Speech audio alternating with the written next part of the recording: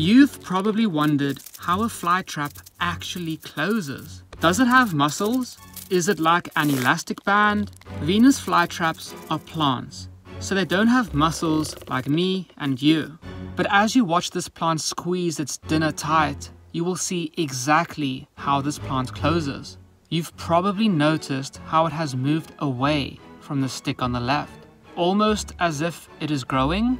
Well, you'd be right. To close their traps, these plants grow super fast. A flytrap's trap is similar to one of those snap bands we had as kids. Just like those bands, the cells in a Venus flytrap are curved, which holds all of that snapping energy back. And when a bug touches those special trigger hairs, water rushes from one side of the trap to the other, causing the cells to grow straight. And because of this, they snap shut.